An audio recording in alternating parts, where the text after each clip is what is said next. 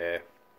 All right. So, yesterday, in theory and hopefully in practice, you answered some questions about ceremony where you looked at some of the important issues that Taya was facing. The beginning of the book's confusing, right? And it jumps around in time and jumps around in his thoughts. And anytime there's kind of a new paragraph, basically we're moving into a new thought that he's having, right? So my example that I gave online was, say that you, not to bring up anything personal, but say you broke up with somebody, right? Or they broke up with you, and you don't want to think about them anymore. It makes you feel sad. But it seems like everywhere you go, everything you look at, whether it's the songs on the radio or a TV show, it reminds you of stuff you used to do together, right? Which brings you back to the things you don't want to think about. Tayo, when he came back from war, had a whole bunch of things happen, right? So his cousin Rocky was killed in the war, and he had to deal with that, and he had to deal with the fact that he promised his uncle that he would stay and help him with the new type breed of cattle, and then when he went off to war, then his uncle ended up dying, so he has to deal with all of these things, right? Now, I'm going to talk through the various issues that he has, but then I'm going to just do a little visual representation, and I have this document on Schoology for you.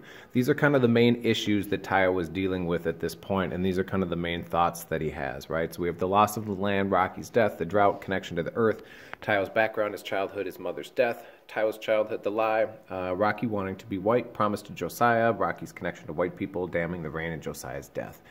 Right, so I'm going to talk through those issues, and if I were you, and you like getting good scores on your papers, and you also want to practice good skills for college, I would take notes as you do that, as I do that. So if you could open up your books, I would also open up your packet and take a look first at, we have two quick things on page 6 and page 97. On page 97 is where the first reference on page 6 comes from. And on page 97 is when he goes to visit the woman named Night Swan, right? So Night Swan had an affair with Josiah. Night Swan is one of several characters in the book who seems to be either mythical or of the past, right? There's some descriptions in here that she is kind of even more than a human, if that makes sense. And we'll talk about that a little bit more as we get into the book, but there's a couple descriptions that say things like she remembers every time she's danced, right? And the years and time had no meaning for her, and she wore her hairs from another era, right? So these are kind of evidence of traditional beliefs and traditional stories kind of playing themselves out in reality. Tayo in the beginning has forgotten a lot of these stories, and as we move forward, he's going to start to see evidence of these stories in reality, and that's what allows him to move forward. So the first reference on page 97 and page 6, and you can just jot this down, is a scratchy Victrola was playing guitars and trumpets. A man sang sad Spanish words, "Y volver," and if any Spanish speakers are better than that at me, which is probably anyone who speaks Spanish, you feel free to correct my pronunciation on that, were the only words Tayo could understand. Now, when he goes here, it's a weird scene, right? His uncle sent him to deliver a message to the older woman he's having an affair with, and then Tayo himself ends up having an affair with Night Swan. But that becomes a very important thing, right? And on page 100, we'll look at this a little bit later too, but she says, you don't have to understand what's happening, but remember this day, you'll recognize it later, you're part of it now. Right? Now, this becomes important later, but in the beginning on page 6, Tayo was waking up, right? And he's in the middle of kind of PTSD and flashbacks from the traumatic experiences he experienced in the war. And on page 6, one of the first things that he dreams about and thinks about as he's waking up from this dream, it said, tonight the singing come first, squeaking out of the iron bed, a man singing in Spanish, the melody of a familiar love song, 2 words again and again, "Y volver," right? Now, all these thoughts are kind of running together. If you think about the little voice that's going through your head, right, and it's telling you to either pay attention to me or not, or talking to you about other things, your consciousness, right? And it kind of goes from thought to thought to thought to thought. And what's happening here is he's going to be moving through all these different thoughts as they are all just connected to each other, right? So he thinks about Night Swan, right, which makes him think about the cattle, and makes him think about Josiah, and makes him think about his brother, and makes him think about the war. All these different things go together. There's a really good quote in the middle of page 6 and page 7 that kind of relates to all of this. It said, he'd not been able to sleep for a long time, for as long as all things had become tied together like colts in single file when he and Josiah had taken him down the mountain. Right, so you have one horse in the front and horse behind it's tied to it, horse behind that is tied to it, horse behind that is tied to it, right? So where one horse goes, all the horses go. Now, this is kind of how his thoughts go. As much as he tries to control what his mind is doing and the things that he's thinking about, it seems like everything he thinks about takes him back to these issues he's having. Now, if you were writing about dreams, right, because dreams are related to his mental state, you're looking for some evidence in the beginning about what his mental state is like. That quote about the colts in a single file line is a good one. Also on the top of page 7, we have another good quote. So 6 and 7 would be some good evidence as to his mental state in the beginning. It said he could feel it inside his skull, the tension of little things being pulled and how hard it was with tangled things tied together, and as he tried to pull them apart and rewind them into their places, they snagged and tangled more tightly. So the other description of his mind is like a blanket, right? And it's got all these knots and tangles in it, and the more you try to pull on the knot to loosen, to free them, other knots get pulled, right? And so as he tries to kind of hang on to these thoughts and control his mind, it seems like things are getting more tangled and more twisted up in there. Page 7, we have another thing that he thinks about the deer, right? Now, it said one trick he tries to do is to focus on other things, right? So if he can think about a deer, not the deer, but a deer that he is not affiliated with, then his mind's okay because he's giving it something to do. But generally what happens is that deer he thinks about to avoid thinking about his problems becomes the deer he hunted with Rocky, right? And he and Rocky hunted that deer, and then from that we see the scene where Rocky is dismissive of the traditional way of preparing the deer, right, and being respectful to it, and he thinks the deer should be hung up in a cold place so that the meat doesn't spoil and all these things. But he thinks about this deer, and then thinking about the deer makes him think about hunting the deer, which makes him think about Rocky, which makes him think about the war, which makes him think about Josiah, and he's back to this all over again, right? Does that make sense? Okay, going on. On page 14, another thing he thinks about is the drought, right? We have a quick quote on drought on page 10, and it said, "The drought years had returned again, as they had after the First World War and in the 20s when he was a child, and they had to haul water to the sheep in the big wooden barrels in the old wagon." Right? Now, on page 14 with this drought, the reason this drought comes is because he blames himself for it, right? So he's in the jungle, and he has been taught that nothing is all good and nothing's all bad, and you need to accept the weather and be part of it. But instead, it said, so he had prayed the rain away. In the jungle where he was, it was raining really hard, and it kept raining. And if you're in a place where it rains all the time, all your clothing gets wet. If you have any wounds, they don't really heal. And so he damned the rain, right? And he wished for the driest weather so that it could dry out his wounds and dry out everything. But then when he comes back, he sees the drought, right? And so he asked for it, he prayed for it, and he damned the thing that they need right now. Tayo looked at the long white hairs growing out of its lips. This is the goat. Long white hairs growing out of its lips like antennas, and he got a choking in his throat again, and he cried for all of them for what he had done, right? So he blames himself not only for the death of Rocky and the death of Josiah, but the drought. All of these things kind of come together for him. Okay, now, page 2021, alcohol is another big issue, right? Now, in this book, Tayo's an alcoholic, as I think most of his friends are. And so we see the negative effect that alcohol has on their lives as they attempt to deal with the PTSD and the disrespect they receive once they come back from the war. But we see in the beginning, before the war, it didn't used to be like that. Page 2021, they say coffee's bad for you, he laughed. And Tayo smiled because Harley didn't used to like beer at all.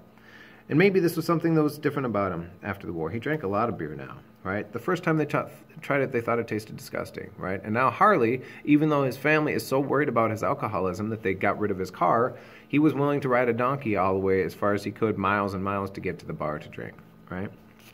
Okay, going on. Now, a couple other things. On page 44, we have the story of Rocky's death. Now, the story of Rocky's death is a big one because this is something that Tayo keeps thinking about over and over and over. Now, Tayo had been with Rocky, and they were on the Bataan Death March, right? And it was pouring rain, and Rocky was being carried in a blanket, and they slipped the blanket. The blanket slipped out of their hands, and then Rocky was screaming, and Tayo was screaming, and then a Japanese soldier hit Rocky in the face with the rifle butt in the head and killed him, right? Now, the soldiers around him said Rocky was already dead, but Tayo doesn't believe that. Now, the problem here was, there were many problems. One, his adopted brother was killed, which is traumatic for him. But also, he was screaming as it was happening, right? Now, this is kind of morbid, and this idea is going to come up a lot in the things they carry, which we'll be reading later in the term. because he was screaming. He didn't know what the sound was like when Rocky was killed by the rifle butt. That sounds morbid and disturbing, but it's a mystery. And so what happens is his mind kind of plays out all these different scenarios of what that sound could sound like. And in the beginning of the book, there's a number of different times where he hears crunching things, like once he'd love to feel these seeds, to feel them break between his teeth, but not anymore. The sound of crunching made him sick. He didn't want to hear this Harley crunch the seeds. As we move forward, another example that he is healing is he is able to tolerate and even start eating things like this that have the crunch and not really worry about it anymore. Okay, going on, a couple more things. On page 45, I would jot this down.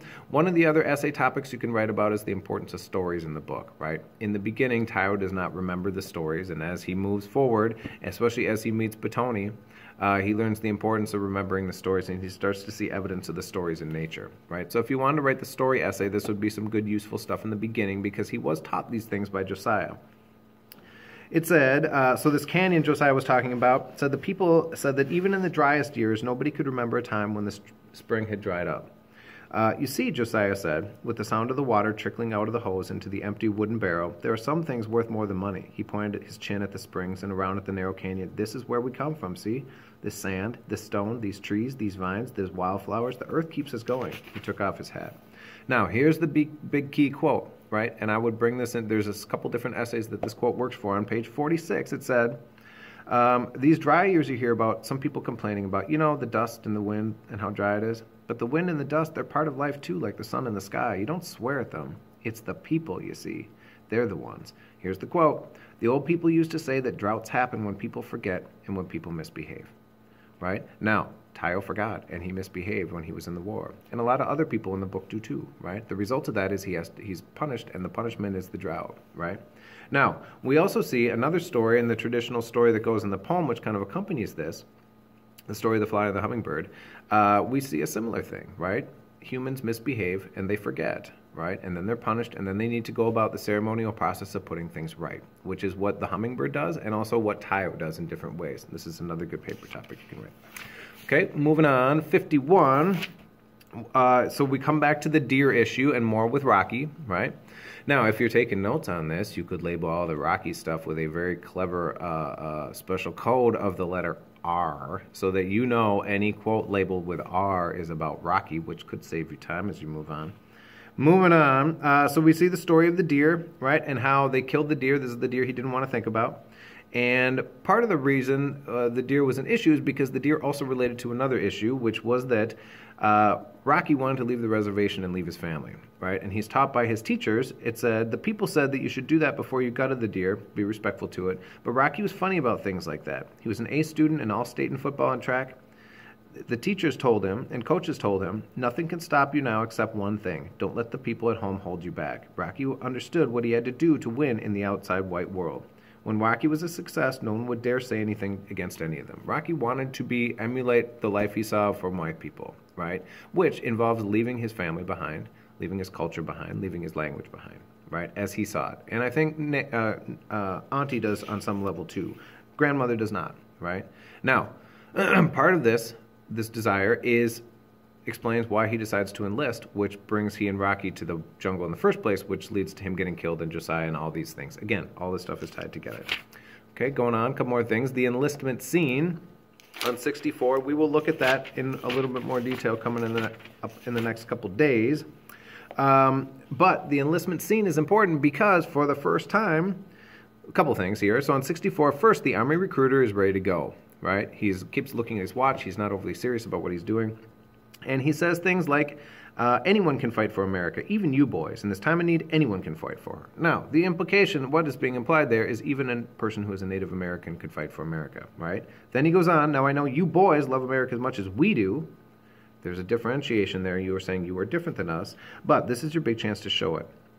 Now, he then ends his little sales pitch on 65. Rocky said, I want to be a pilot. You can fly all over the world that way, can't you? The recruiter was packing the leaflets into the cardboard box. He didn't look up. Sure, you enlist now, you'll be eligible for everything. Pilot training, everything. You men want to sign up? Notice the pronoun shift there from calling them boys to calling them men.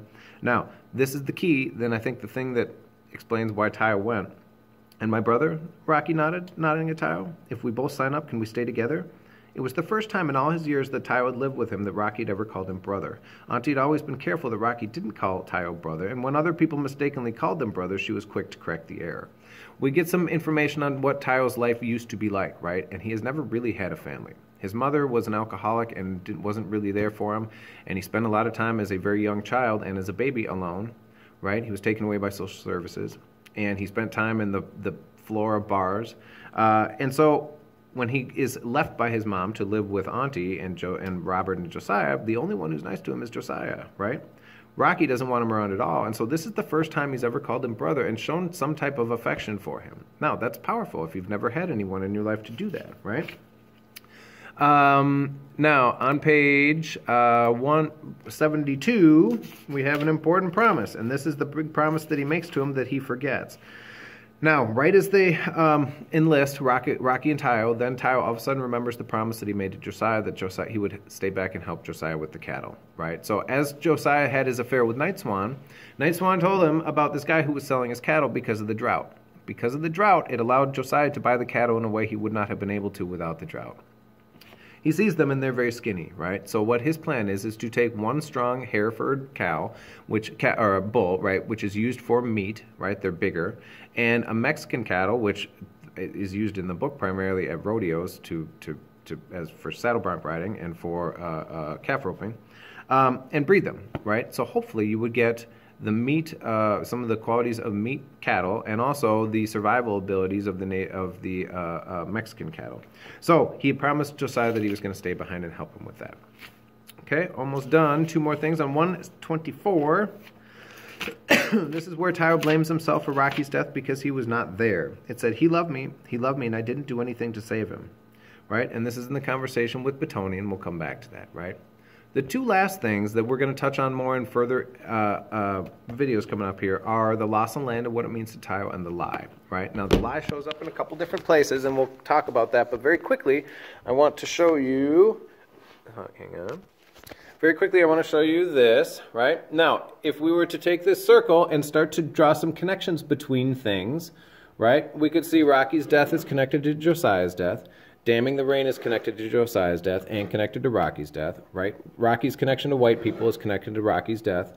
Connection to earth is connected to Josiah, connected to damming the rain, right? Promise to Josiah is connected to the drought. It's connected to Rocky's death. Tayo's background is connected to Rocky's death. And Mother's death is connected to promise to Josiah. It's connected to Tayo's background in childhood. It's connected to Rocky's death. Rocky wanting to be right is connected to his death. And Tayo's childhood is connected to promise to Josiah. It's connected to Mother's death. It's connected to his background. It's connected to... you can see what I'm doing here, right? And you can see this is why, and I think if we were to keep going here and spend a little bit more time on this, my video is going to run out. You can see how interwoven all these different issues are, right? And so in the beginning of the book, this is why Tayo's mindset and this is why the narration is so confused and disjointed, is because this is the way his mind is. And I think if we were to spend a couple more minutes on this, we could connect a whole bunch more things here. And really what you see is this is just a web of thoughts, right? So we had the description of his mind being like the horses tied together and also like the tangled blankets. So that is where we're at. Thank you. Keep reading Heart of Darkness at home. I'll have something for you tomorrow. Thank you.